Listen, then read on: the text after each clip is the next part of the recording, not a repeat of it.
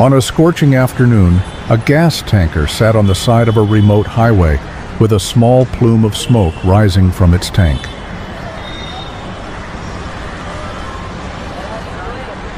The driver stepped out, alarmed as the smell of gasoline filled the air. Flames spread quickly, and he waved to warn oncoming cars.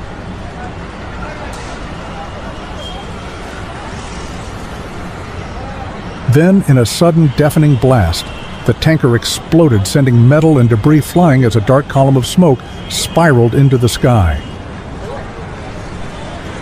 Cars screeched to a halt, and people shielded their faces from the intense heat.